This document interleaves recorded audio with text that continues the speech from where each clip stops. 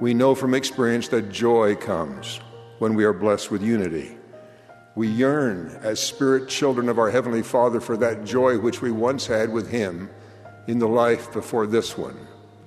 His desire is to grant us that sacred wish for unity out of His love for us. He cannot grant it to us as individuals. The joy of unity He wants so much to give us is not solitary. We must seek it and qualify for it with others. It is not surprising then that God urges us to gather so that He can bless us. We can pray and work for the unity that will bring us joy and multiply our power to serve. Revelation is the only way we can know how to follow the will of the Lord together.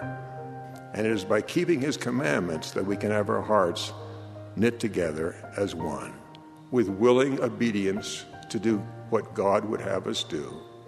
We will move together in power to go wherever God would have us go and to become what He wants us to be.